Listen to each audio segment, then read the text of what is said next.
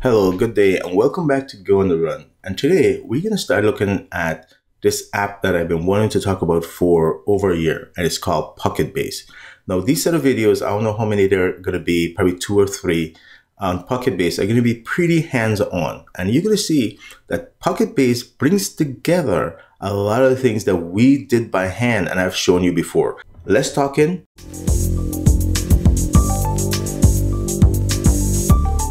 Let's jump in. So here I am at my web browser, and we're gonna head over to pocketbase.io. And as you can see, it says open source backend for your next SaaS and mobile app in one file. So backend, open source backend. So that's what we've been doing. We've been writing a lot of code, and we've been showing like, hey, how do you connect to a database? How do you write RESTful endpoint using stuff like Fiber, or do you write it from scratch? All this stuff, those are backends. We weren't focused on front end, how to connect to it. We're just talking about how do you represent APIs that you can call as a service. And so here, this is saying Pocketbase is an open source backend for your next SaaS, software as a service. So imagine that, let's say I want to build out a service that other people can call, right? A RESTful endpoint. And what is the service? It's going to allow you to upload a file as a user. If you're authenticated, you can upload a file. I'm gonna do some fancy processing in the background with this file, and then I'm going to make it available for you to download. Maybe I'll send you an email with a link to say, oh, your file is ready to download. Or you can set up endpoints with all the fixing of authenticating users and all this other stuff. And also, of course, build front-end application. It doesn't have to be a mobile app. It's just any front end you want to use. As a matter of fact, if you scroll all the way down, you can see that if you build in Flutter UIs, which can be mobile, they can be desktop, they can be web, or Svelte, or Vue, or React, or even Angular, right? Or just using HTML, CSS, and JavaScript, whatever you want to build your UI. But the thing is, you have a backend. And that's what you're gonna see. I don't want to do too much talking. I just want to like jump in and show you the different things. So that's what we're gonna do over the next set of videos, is just hands-on. And then you're gonna see, because we've covered a bunch of these pieces before, so you're gonna see how they come together here in Pocketbase. All right, so let's click on documentation. And you can see here you can download for x86, which is Intel and AMD based architecture, and then you have ARM. So I'm on a Mac. So I'm going to click this, and they're all zip files. So you can see it's downloading for me. And now I can go to my command line, and I'm going to unzip it. So here I am in a directory. I don't have anything in this directory. So what I'm going to do is do unzip, and I'm going to unzip that file that I downloaded. 3 files are in there: changelog, MD, markdown file, license.md. I don't need any of those. So I don't need the changelog file, markdown, the license file. So I'll just remove that. The only thing that's left is the Pocketbase file, which is an executable file for my Mac. It's already built for that. That's why they give you those things. So now I can do Pocketbase, and if I try to run it, you'll see, at least on Mac, I have this issue that says, hey, you downloaded a file, I don't know where it came from, it's unverified. Do you want to move it to trash? I think it's dangerous. We'll do cancel. And what we'll do on the Mac is go to system preferences. On Linux, you're not going to have this one issue. I don't know about Windows. You're probably not going to have that in Windows. And then I'm scroll all the way down. So we're going to see this warning about Pocketbase was blocked because it doesn't know who the developer is. We'll do allow. And then it's asking me for password to verify. That's all, you know, I'm an admin or something. So I accept that. Now, if I try to rerun Pocketbase, now I see a slightly different message. It goes, oh, you can move it still, but it asks me to confirm I want to open it. And I'm going to say open. And so let's just sort of zoom into this thing, and we can see that, let's do this again. If I run Pocketbase again, now we can see all the subcommands. So we have an admin subcommand to manage admin accounts. We're not going to do that today. We have migrate, we're not going to worry about that. We have serve and update. So why don't we just run update, see what we get. And it says already updated, which makes sense because this is the latest version we saw on the web page, and we just downloaded this. So we're all up to date. So Pocketbase is so easy to get going. It's fantastic. So if we look at some of our options here, we can see we have minus dev to enable dev mode. So I like doing that. So I'm gonna do minus dev, and then we have the command that we can run, which is serve. So it says it starts a web server, which defaults to basically our local host and this port 8090. Of course, these things can be overwritten, but we're not going to worry about that right now. And we're just going to say serve. And if we run, as you can see, it spit out a bunch of stuff, which we don't have to worry about right now. We'll get back to some of that later. But the important thing here is at the end, it says that it started here exactly where it told us that it's going to start on by default. We have a API endpoint, and now you can start to understand when we build our own backend, what we had, it was running localhost on some port, and then we group our endpoints on the API / version 1, version 2, Here is just grouping whatever you're going to create on the API. We're going to see that later. For now, it's also telling us that you have an admin UI here with this underscore. So I'm going to open that in my browser. What open it? Because we just started up Pocketbase, so it's asked me to do that. So I'm going to create an account. So we'll say veral@email.com. It doesn't matter. It doesn't connect to anything. You can configure email and so on. We're not going to worry about that in today's video, but for now, it doesn't matter. There's not actually a valid email. So I'm going to say veral.example.com.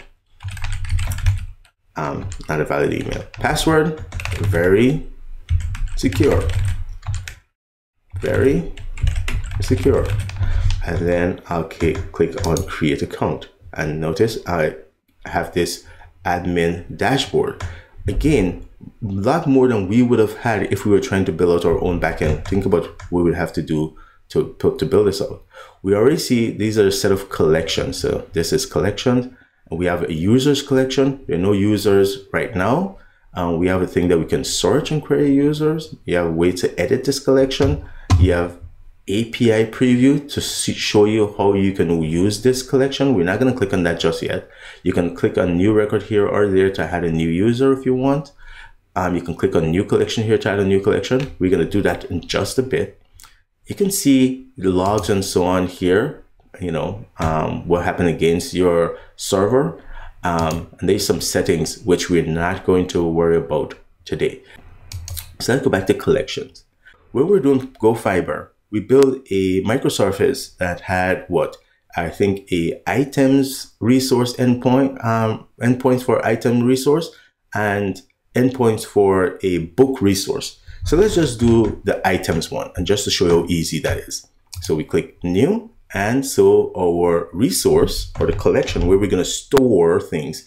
So when I create a collection, that's where you could think of it like a database table.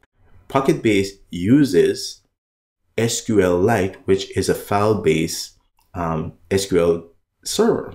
So let's write our collection here called items. So right now you have three types of collection: base, view, and auth collection. I will explain the other types of collection when we cover them. But for now, just stick with base. And it's like the default, so just go with that. And then by default, you get these fields: ID, created, updated. So we want a new field. And let's say it's going to be text, and it's the name of our item. We can configure it a little bit further and say, well, is it required? Basically, it cannot be empty. We can put the max length, the min length, max length, some regular expression to make sure that it's of a certain format, right? And so you can, of course, go here and you can duplicate it or remove it. But we don't want to do that. We'll create another one. We'll call it description. And this is a description of our item. And of course, this is a text field also, right? And we'll click create. And so now we have two fields. We have name, we have description.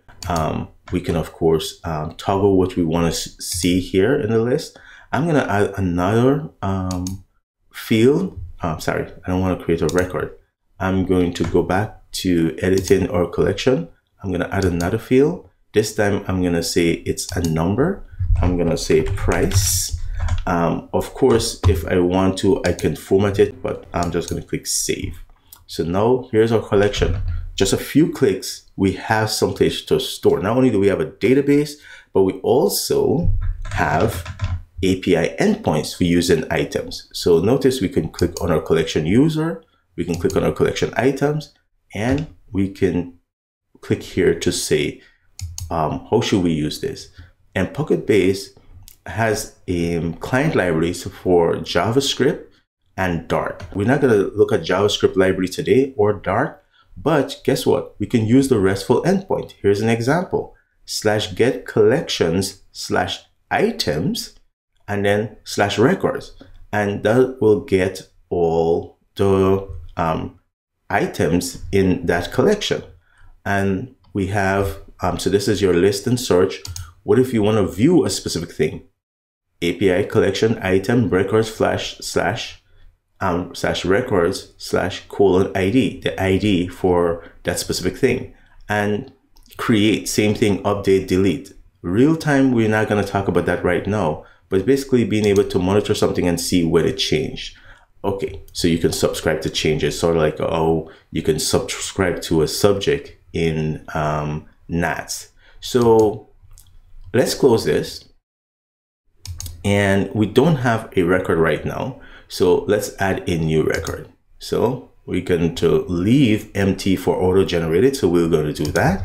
And we're going to say item 1 is, sure, item number 1, and we'll click on create. And of course we can create another item, and we call it item number 2. Create that. And so notice how quickly we're able to have some, not only a database where we don't have to say what a database, create the database, all this other stuff. All of that was done in the background. So how do we use this API to get these items? So if we go back here and we do, like, you can use curl, but remember, I like using HTTP IE, which I've shown how to install before.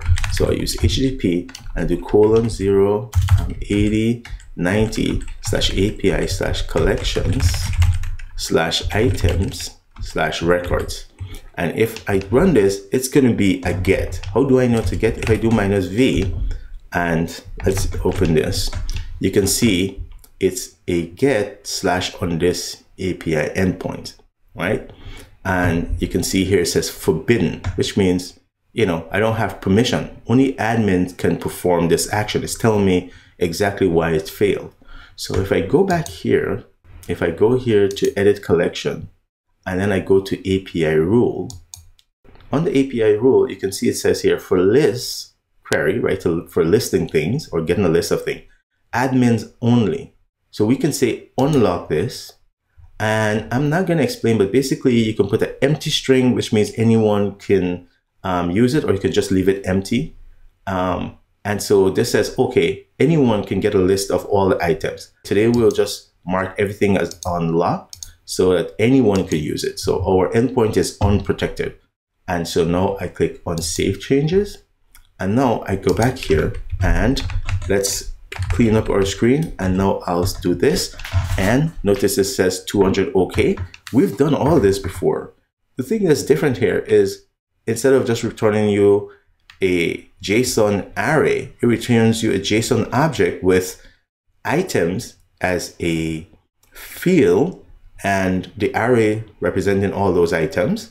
You can see it has page pagination already. So it says page 1, how many items per page, the total number of items, total pages. So a lot more information than even what we did. And notice for our items, it tells you which collection it belongs to. Now, notice this name that it's using.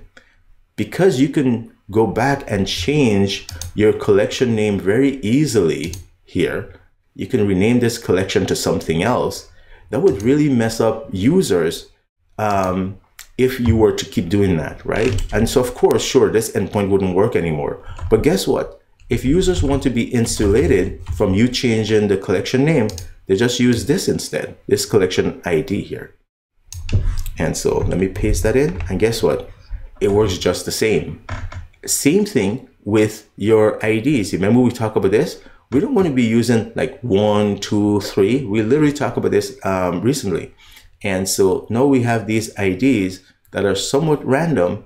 And I'm not claiming that our Pocketbase is using sortable IDs, but at least these IDs make it so you can't really guess what's next, what's the next item or how many items. So let's copy this ID, for example.